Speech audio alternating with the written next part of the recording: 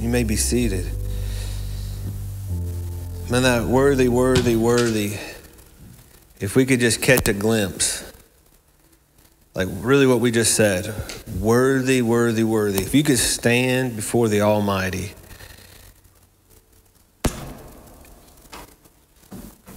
and allow just His majesty to soak into you.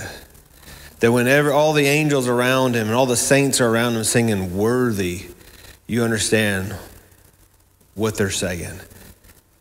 Not just, yeah, He's a good person, He's a good guy. The incredible amount of love that He's loved you with. His plans for just mankind as a whole, just worthy. The sacrifice and the attention to detail that He's paid for your life. We all need a fresh grasp of, man, you're worthy of everything. As we were singing these songs, all these songs were just strategic in the aspect of just allowing us to partner with heaven's cry. You know, you got the saints that gone on before. They're you know, that heavenly host that's saying, hey, keep pressing.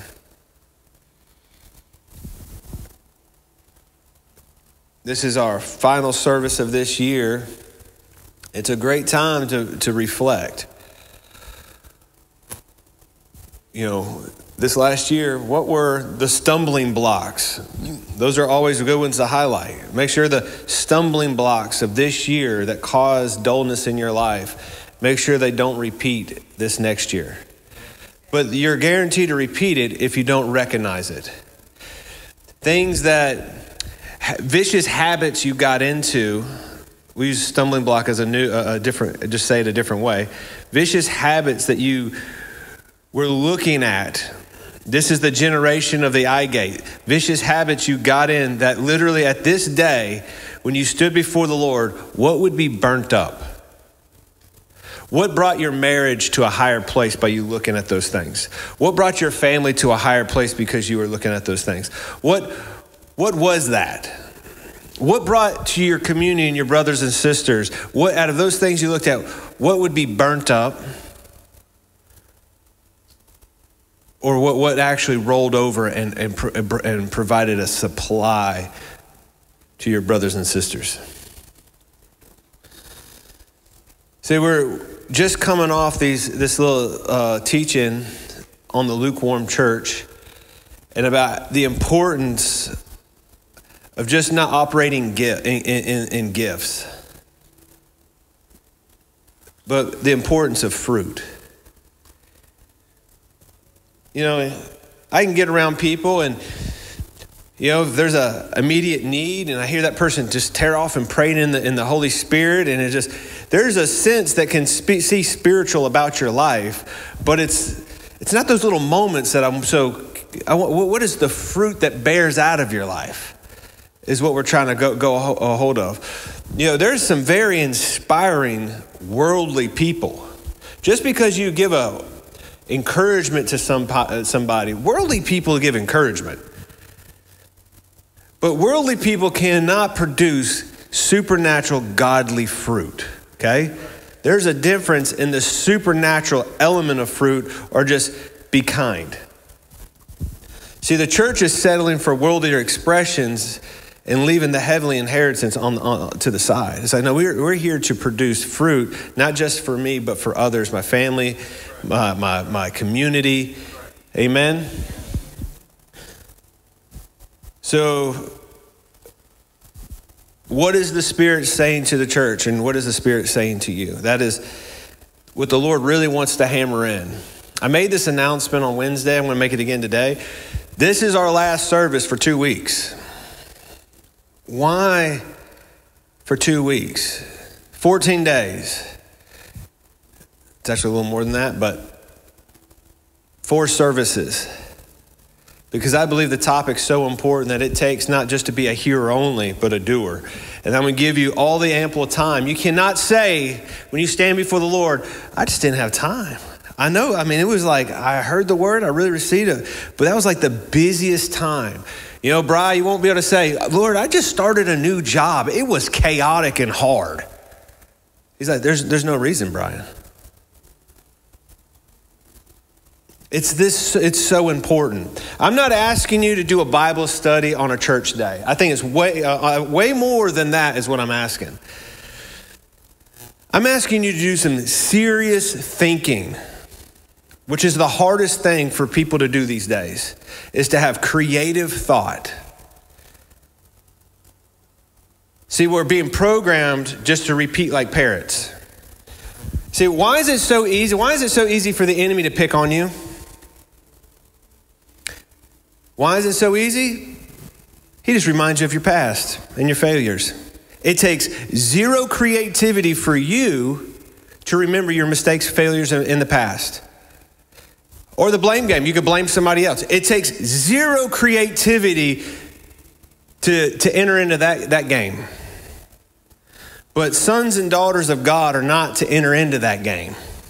What's in the past is in the past. It says, a man that puts his hand to the plow and looks back isn't fit for the kingdom. So why is it the enemy can just come up in there, remind you of a few things, and you just having a bad day now? See, we got to say, homie, don't play that. That's not who I am. I'm not going to be identified with my past failures. What did Jesus die on the cross for? Who the Son sets free is free. But because Jesus says it like this, the harvest truly is plentiful, but I got a bunch of lazy servants. They won't think outside the box. The harvest truly is plentiful, but the laborers are few. People that can think outside and grab a hold of something and transform something. So what I'm asking you to do, I got a big worksheet that we're going to pass out at the end of the service. If you sit down and knock this mug out in 2 days, you fail. There is no way you can fill this thing out in 2 days and it actually be right. I'm not asking for Christian answers. I'm asking for you to be before the Lord and have real responses. It's about having vision for your life and prioritizing the vision. It hits a lot of different categories. It asks you what your vision is. And then you're going to have to answer, how am I going to apply this? It's going to take more than 4 services to get that done. You're going to have daily conversation with your family because they're going to be involved in it. It's going to be very important to have that conversation with the Lord and friendships. Amen?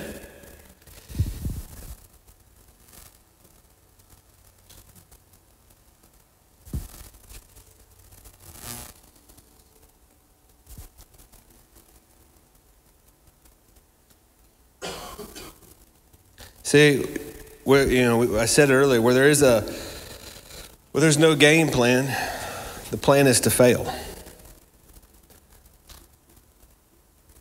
Do we believe that as Christians? See, I got this beautiful picture of a waterfall here. This is how most Christians try to find their love walk with the Lord. I want you to get in your car and go to this place. The best guess I could do, I'm like, it's somewhere in the Midwest, and more than likely that waterfall only happens in the spring.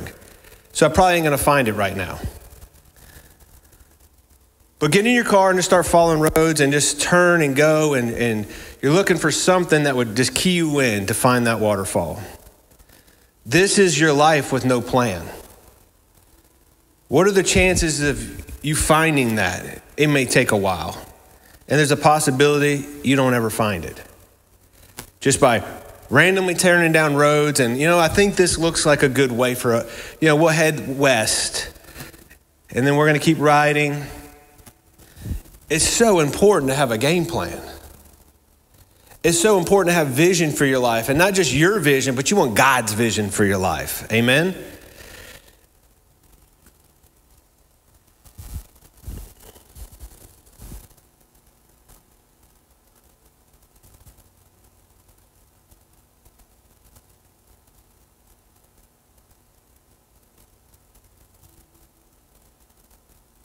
So your past mess ups this year it cannot stop or has no effect in the future. Why? It's in the past. And right now you are in a new moment. Now, if you're going to take the lazy approach and every time the enemy just throws a woe is me and I suck and I'm not, I've wasted time, I've done this and I've just messed up so much, well, you probably ain't going to find the waterfall because you're looking backwards. We're looking forward. I said it earlier that this next year could be the most powerful, your greatest year of ever loving Jesus. If you want it. If you want it. Nothing can stop that from happening. Only you can. If you want it.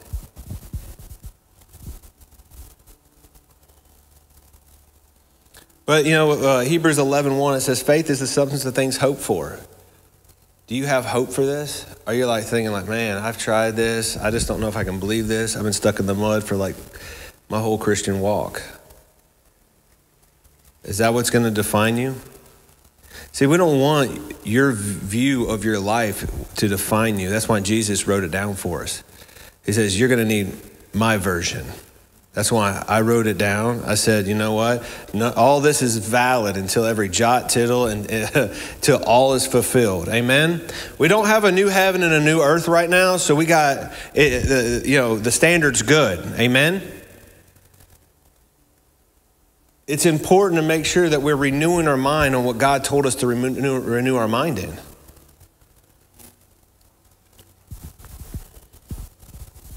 Our thoughts control our feelings. You need to pay attention. Your thoughts control your feelings. Why is it very important to take thoughts captive?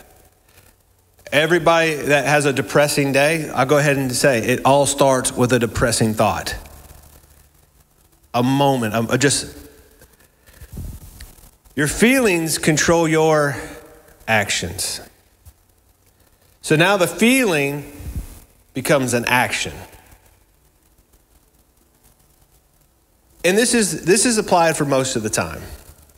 There are some times that, a spiritual person can have feelings that their actions speak otherwise. When those feelings are not right. The battle is on, but a spiritual man will respond different than what he's actually feeling. But for most of the time, through your daily interactions, this runs pretty true. So important to take thoughts captive.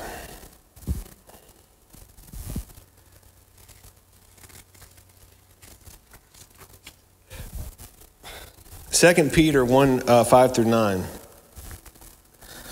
There is fire on this scripture if you'll grab a hold of it. We've heard it a lot. I gave it to you as homework to read the whole thing, but it should be a meditation that's just growing with expectation. And it says, but also for this reason, give all diligence. Is he being an exaggerator? Give all diligence. Add to your faith virtue. I think everybody's done that. Okay, let's just check. This is your life box we're going to continue to check off, okay? Your life box. You've added virtue to your life. That means you looking to a positive, godly direction. Everybody here has done that because you know what? You're seeking to grow in the kingdom. You've given your heart to Jesus. You've added to your faith virtue. Amen? To virtue, knowledge. I think everybody in here is increased in that. To knowledge, self-control. Now, to a small degree, I think, that's debatable. I think there no doubt has been self-control throughout every person's walk in here. Now, is it operating on a steadfast level? That's debatable. All right, self-control, perseverance. Now, I think everybody in this one has grabbed a hold of perseverance. Don't mean you were happy doing it. Don't mean you had the most edifying spirit. Why? Walking through perseverance. But you made it. You might be weary at the end of it. You might be frustrated at the end of it, but you made it. Amen? Well, this is where you start to get excited. Those things test the waters. See, somebody that hasn't ever been tested, they say they want everything. It's like, no, young blood, you don't want everything. You know,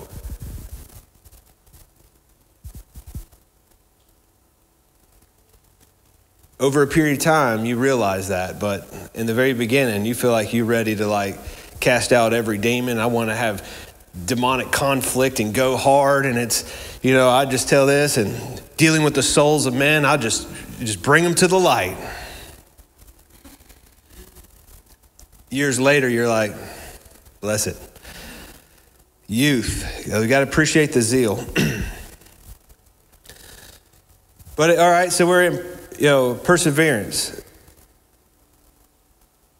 Let it shine, godliness. This is where after certain things are tested for a period of time, you begin to renew your mind and grab a hold of the Lord. Guess what happens? There's this thing produces godliness. It's the next step. Or you could stay in perseverance and weariness the rest of your life. You'll have to just grind it, persevere. Just your love walk with the Lord is a struggle. I hope, if I'm tagging somebody, you need to renew your mind, because you're not supposed to live in that. You're supposed to be able to go through hardships and struggles, persevere, but man, godliness is still just beaming off of you. Amen? But the reward is right now a transformation of godliness. This next year, you can shine more godliness than you've ever shined in your life. Out of that, godliness transforms the way you love people. Brotherly kindness will not be just a duty, but just a natural byproduct of who you are. And out of that brotherly kindness, love will no doubt be the identity that you wear.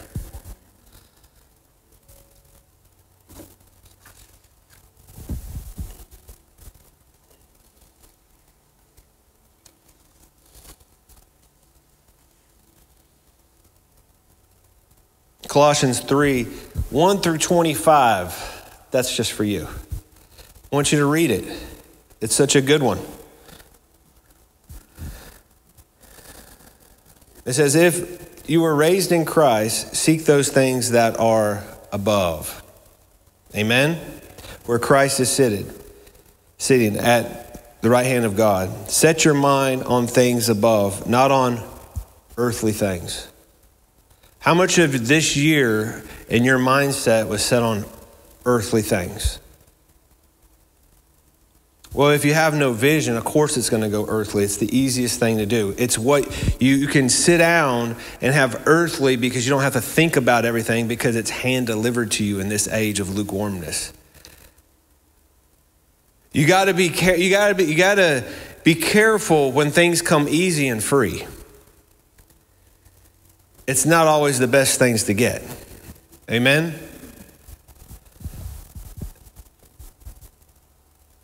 Do not let the enemy steal another year of who God created you to be. You're supposed to be some of the most creative people on the planet.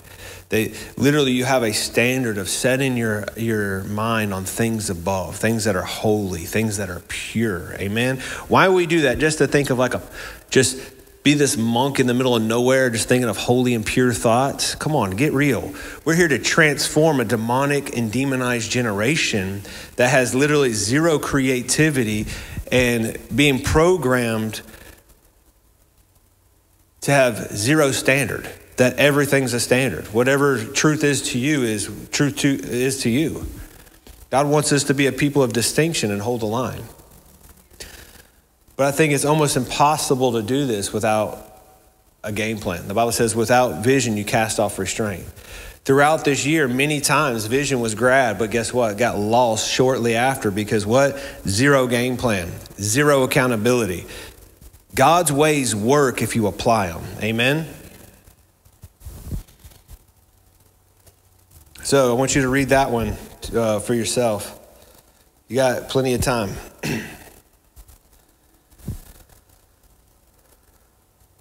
Romans 12, 1 through 2, it says, I beseech you, brethren, by the mercies of God, that you would present your bodies as living sacrifices, holy and acceptable to God, which is your reasonable service.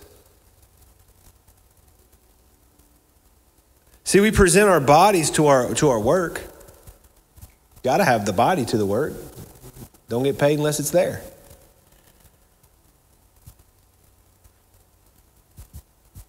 It's so important to make sure our relationship with God cannot just stay in the mind. I believe a lot of it starts in the mind, but it needs to make its way out into action.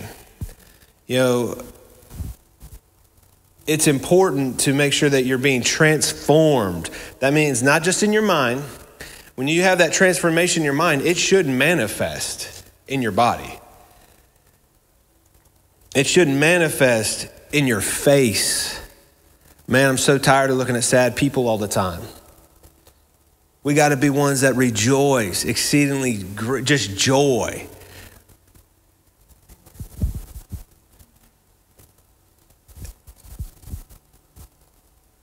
See, the thing is, that last one that we were singing, what was it? I started off with it. I said, worthy. Holy? Worthy? Worthy. If we realized how worthy he was, you'd be like, dude, my life is amazing. Why? He's worthy. He's worthy of the smile in the midst of your weak affliction. It's weak. It's momentary. Amen? It's only big because you meditate on it more than you meditate on his promises, his love, and his goodness, his mercy. Time and time again, he bailed you out when the shadow was trying to swallow you. And you realize, guess what? There's no one behind the curtain. There was nobody ever there. You're going to crash and burn. And guess what? You stayed high in the sky and never faltered.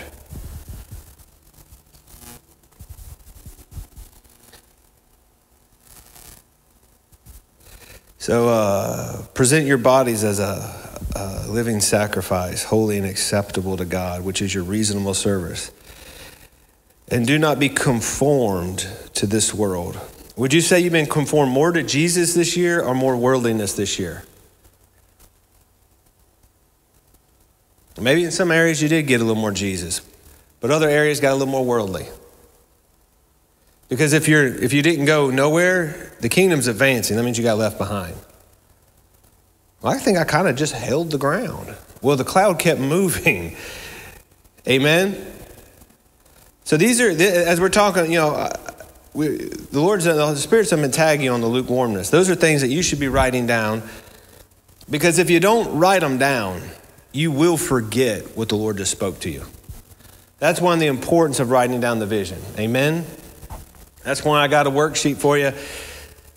I want you to be thorough and write it down. Then I think Josh is going to send it out in a PDF form that you'll be able to download on your phone, have it on your phone. So you'll have it on your phone.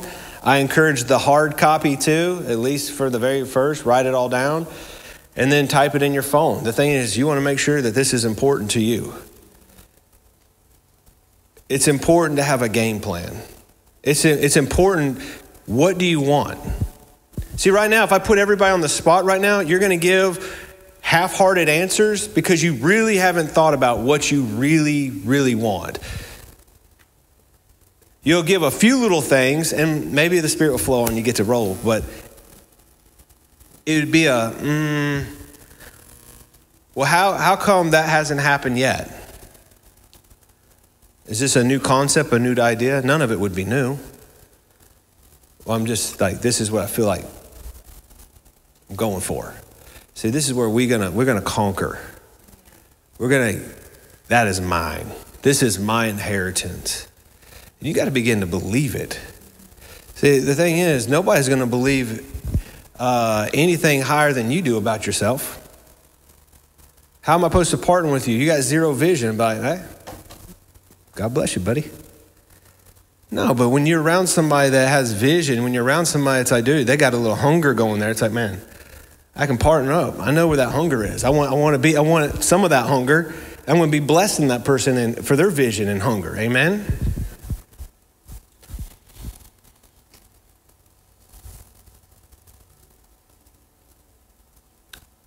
If it seems a little intense, it should be. We're talking about this next year. Right now, the Lord's got you held and got you captivated. If you don't do anything right now with this, maybe the next year is completely a waste again. Maybe you wasted this year. I don't know what you did with this year. I don't know what kind of fruit was produced in your marriage this year, in your personal relationship with God this year, and you're witnessing outside this body. What is the measuring scale? People's names, people coming to you for some counsel and some wisdom. By the time you ought to be teachers, you have to be taught again. See, the thing is, people should be coming to you because you've been in this game long enough to have something. Amen? You should be presenting the gospel in such a way that people actually want to hear it, living it, seeing it. Amen? This is to put a big chunk of salt in your mouth to make sure this next year you're the most zealous, wholehearted, and free. See, the thing is, when you're making this list, I want you to be practical. Give an example here. So say, hey, somebody wants to lose 20 pounds of fat. It's kind of vague. I want to lose 20 pounds of fat in the next 4 months. You don't say I'm going to lose 20 pounds of fat in the next 3 weeks. I'm not going to read the whole entire Bible in the next 3 weeks. You'll be brain dead and have no fruit of it. You got to make realistic goals with some accountability called a timeline. When do you want to see this activated in your life? When do you want to see some of this stuff happening? See, that also you got to make sure I'm going to work out 4 days a week. More part of that game plan. I'm going to cut out 500 calories out of my diet to make sure I accomplish. These are things, how do I accomplish this? So when you're writing things down, you got to come up with strategies of how am I going to accomplish this? See, a lot of times people have these outlandish goals, but zero direction to get there. That's just saying, hey, there's a waterfall somewhere. Just keep riding. Maybe you'll find it. It's not how life works. Because what happens, you're going to take a right here, a left here, and then you know what? You're going to forget what the heck you were even going for. And wow, that's pretty. And you're going to follow the next little shiny. I want you to be sobered. Because the thing is, there's a lot of people's lives that are dependent on that you actually be real. The world is looking for the real kingdom. They're looking for authentic people. They want to believe in Jesus. It's just the version they've seen presented to them looks, something's off about it. And this is our honor to wear that badge, to grab a hold of the vision. Vision for your life, God's plan for your life. Amen?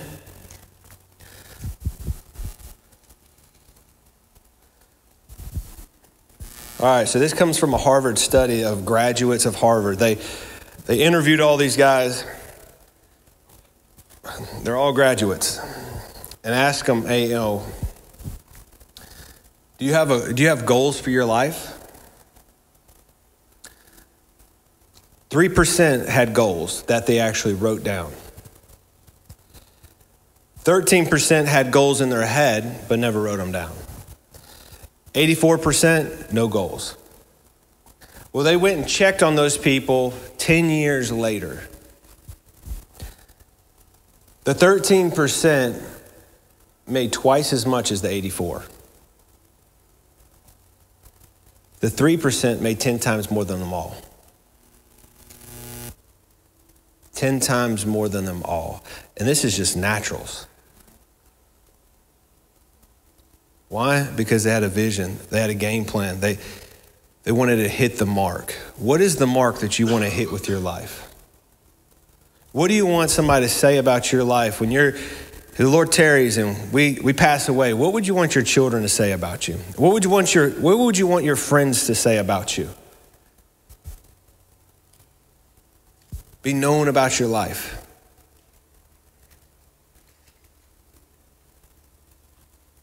The problem is most people don't even care. Because you know why? They only living for one, themselves. No, I ain't really too worried about what people think about me. Well, that's why you live like you live, and the kingdom is not being advanced. You should care what people think about you in the aspect of, are you representing the kingdom rightly? No, men are going to speak bad about you. They're going to not agree with you. But in the aspect, am I representing rightly? Daniel had tons of accolades thrown towards him. He was hated by some of his fellow co-workers, but Daniel got elevated and promoted time and time again because of what? His character. He was known as a wise man. He didn't just flesh out. He had holy convictions and standards. Even when it came to eating the king's food, he's like, look, I just can't do it like that. And because he had this conviction, it was respected and honored.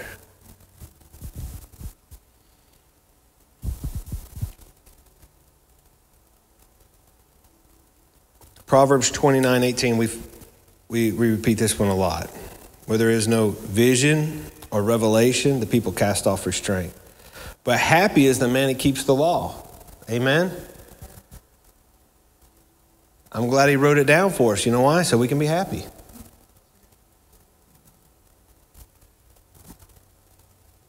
God's ways work. They bring life to you. Amen? But the flesh profits you nothing. Deuteronomy 6:5, you shall love your God with all your heart, with all your soul, and with all your strength, or with all your might. I like the word might. You should put out when it comes to the kingdom of God. And when I think of might, I'm thinking like we straining it to the max, you know? You're putting max effort into accomplishing this task. You know, when you call for a moving day, you want might, not mice.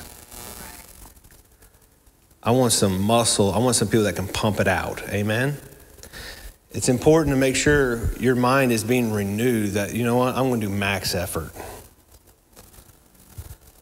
I want to love him with all my heart. Can't do that without a plan. I want to love him with all my mind. Can't do that when you fill it with trash. Can't do it. You're setting yourself up to fail to love God with all your heart, soul, mind, and strength if you fill your mind up with a bunch of garbage. That's spreading, you know, taking the trash out of the trash can, spreading it through your house and acting like, you know, I just cleaned up. It doesn't work that way. And if we could really see what's going on in the mind, it'd probably be gross. So, man, we got to clean out some trash. This stuff stinks. It is robbing me of my eternal destiny. So we go back to Matthew 25, where he's given the parable of two different ones, the 10 virgins and then the 3 servants. Everybody should have a little holy grip in their heart when you read over this. It's like, dude, I don't want to be the one to let the fire go out. I don't want to be the guy that buried what God, my assignment, that what I was called to do because I lived in a lukewarm generation. I just buried it and did what was easy. I just went with what was easy. The first thought that comes to your mind, however your days just led, I just go with the flow. You're not going to accomplish much. You know, we discipline our body. Why? So we can advance the kingdom. See, these words like discipline and structure, they're not evil. They war on the soul because he likes to do whatever he wants to do whenever he feels like doing it. He doesn't feel like doing nothing most of the time, so it's nothing that you do. We want to make sure that I delight to do the will of God. See, I have to call guys on a regular basis to stop what they're doing, to have some type of meeting or conversation that's unscheduled a lot. I've never had them just complain to me how inconvenient this is. Dude, your calling is for another meeting? We just did one last week. Time and time again, for whatever it is. I'm not saying all of them are crisis. Some of them it's like, look, we got to get a game plan. This is, you know what, I think a lot about investing in people. It's like we got to have a game plan. We got to make sure the vision's true. We're unclear on a few matters. We got to wrap this up. There's strategies that the thing is I want the best possible strategy. We're unclear on this one. Is this what we're going with? Everybody feels this is the way. But it's the delighting to do the will of God.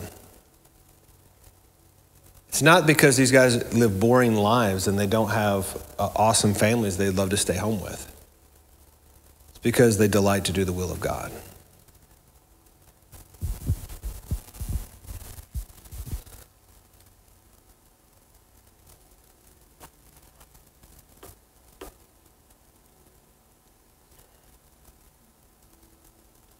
Habakkuk 2:2, it says, then the Lord answered me and said, write the vision down and make it plain on tablets, that you may run, or that he may run who reads it. Write the vision down for this year, so when you make it plain. So when you read that joker, you're running. 3 months from now, you realize I'm still running. 6 months from now, I've covered massive ground this year. 4 times more than I did the year before. See, just a little bit of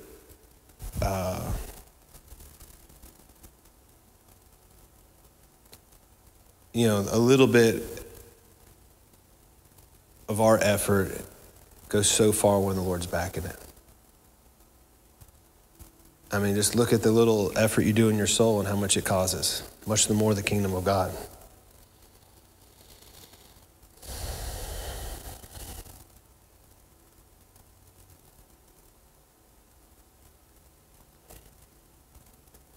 We need to look at things that we started this last year and didn't finish. Why didn't you finish it?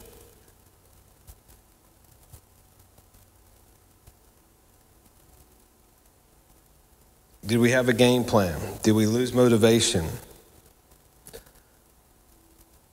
Was the task that you started just birthed out of just a reaction that something you watched? Something you heard about and you just knee-jerk reaction. That's what I want to do. I'm going to do it. And then it just fizzles out over a period of time.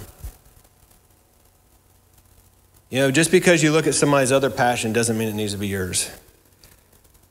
Man, look at this guy, dude. He can just snipe things like crazy. I just want to be a good shooter. Who cares if you can shoot good if you can't hit the mark when it comes to the kingdom? Like, is that really what you want to waste your time on? Like, we got to get perspective of what you really think is good and cool and you want to put effort into when you're unequipped to give godly counsel in intense situations. Or we can't even rule our own home. The peace of God. We have too many stumblings in our own home. That's rule number 1. I'm going to get my house in order. Amen? It's going to be a place of freedom. Because you know what? God is going to be honored here because we have a plan to honor him. If you don't have a plan to honor him, you're not going to honor him. Come on, that's a hearty amen. Everybody's guilty of that one.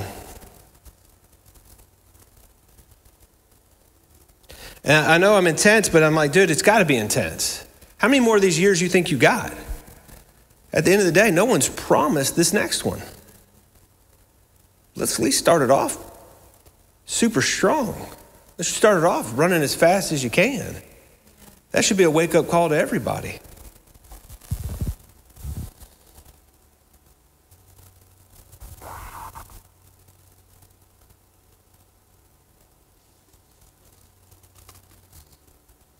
So when you're going through this, it's important that you talk it out with your family. It's important that just because you are the head of the house, got the spiritual game plan, that it's actually applicable to your family.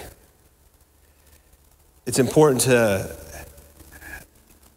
make sure that we're getting I put in one of these categories fun because this is what's going to happen. Some of you are going to have no problem with the fun thing. Other ones are going to have extreme problems with the fun thing because they're going to feel guilty because they're not going hard enough because they actually plan to have fun. It sounds silly. Maybe you've never gone that hard. If you've gone that hard, guess what? You realize you find yourself in that boat. Chris, you ever found yourself in that boat? Rach? Absolutely. If you go hard, there's a point where you're just like more, and then you almost do feel guilty for having fun. Hey, and a lot was accomplished in this side. I would rather you live over here than Mr. Play, because play's easy and you get lost. But I wrote it down. You shouldn't be planning your most elaborate vacation ever. That's not what that fun thing is. It's about redefining and having quality playtime. You do need to know how to play and relax. And not just play and relax doesn't mean you just get to do what you want. Unless you're doing it by yourself. You want to go play and relax and have fun without your family? You're weird. It's important to make sure that you want to have fun with your family. Amen? Now, I'm not saying a little alone time ain't bad. I don't mind crawling in a deer stand, but I like doing it with my boy better. I mean, two is company, right? Way more exciting. Me and Jay got tickled in the stand the other day, and we about messed it all up. We got the tickles and couldn't stop laughing. It's like, you're just trying not to just let it out, but it was funny.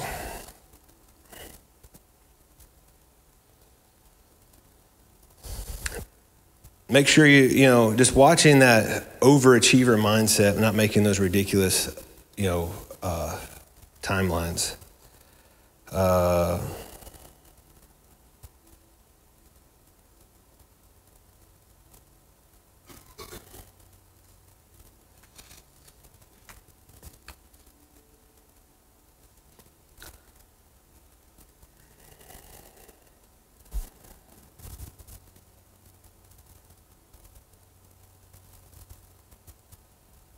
This would be, like number one, is write out your overall vision for your life. I just went blank. I couldn't even think of it all. It's a lot. And that's what's going to happen. When you try to think of the overall view for my life, it's going to go, beep. I should have this. There should be something more. It's coming. That's when we got time. That's why you need to take this serious. It's just not going to there's things that you want to, that's a great question. Lord, what is that? Don't do the knee-jerk. This isn't a test. You sit down and take it and whew, done, got it. When do we turn it in, Dan? It's ask the question and talk it out. You might go through the whole thing and get nothing. It's okay to do that. It's talk it out. Overview, maybe I'm overthinking about it. Vision for my life? That's intense. I know that's me. I'm going to go with that. I know I will overthink that. Wow, if I had to think of one or two things, what would that be? Overall. But it's great. I encourage you, as you go to sleep, that you're reading some of this. So if you're one of those thinkers, you gave yourself something to ponder as you go to sleep. As you're sitting there and getting just one or two questions, Courtney be trying to read the whole thing. I'm like, whoa, babe, just two. It's too much. I'm just here to think. And I go to work again. She's like, let's go. I already know her. Just give me two. Just need two right there. And then 2 seconds later, I'm out. I'm not going to read through all this. Y'all are well able and capable of doing all that.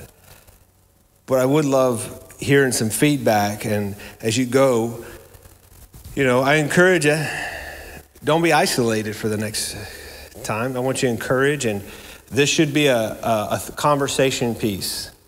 If I talk to you and you don't bring this up, you're going in the bad book. And I will be bringing a message when I come back. I'm just going to be going around calling. How's it going? It's going good. All right. Got a message for them.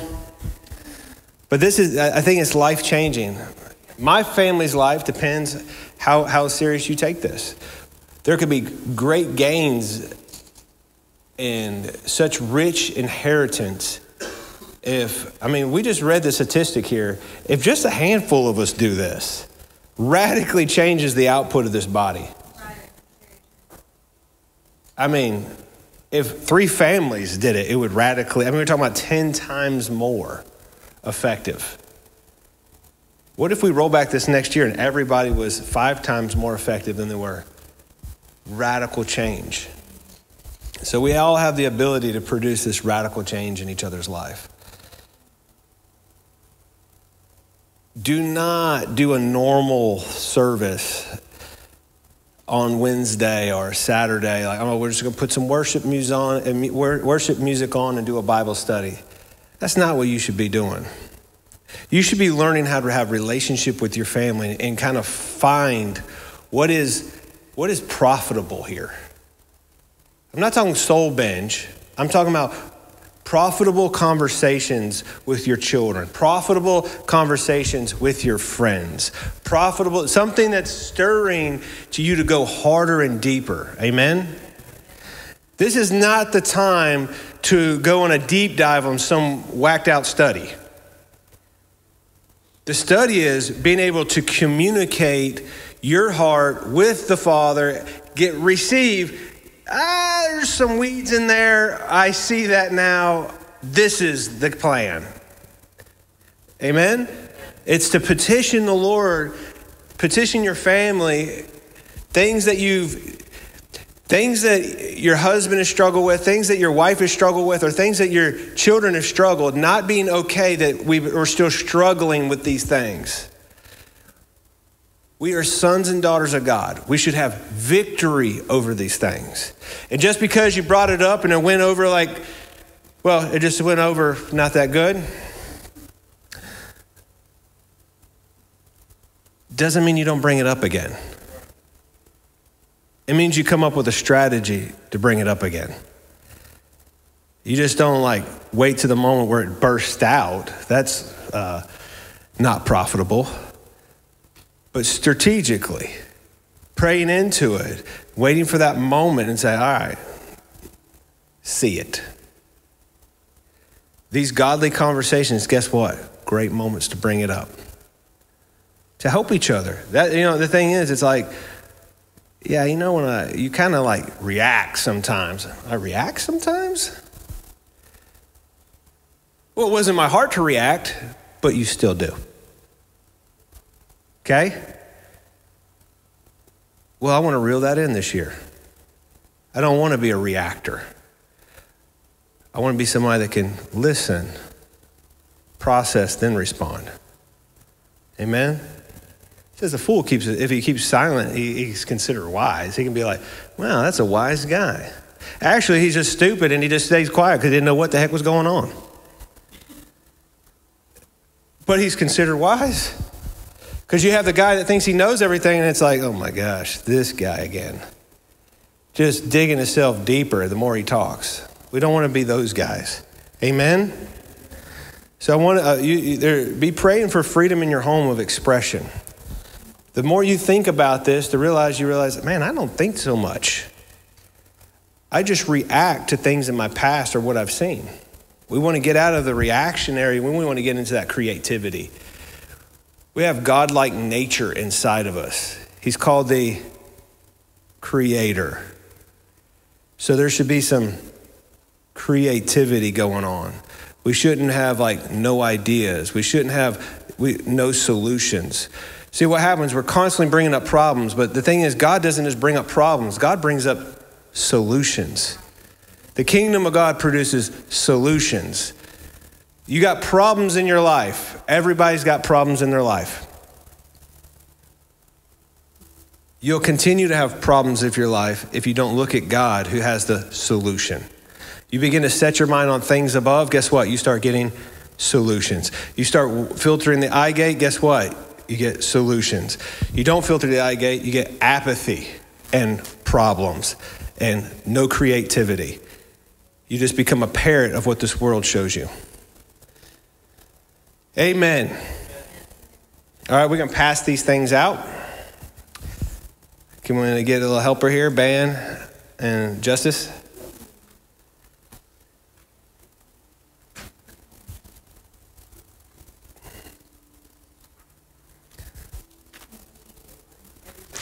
Yeah, pass them out. Everybody gets one.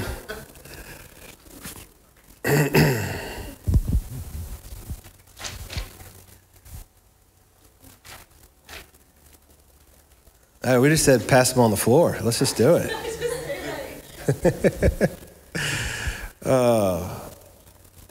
I love you guys. I mean, this should be exciting, right? We're like stepping in the new year and not even going to church.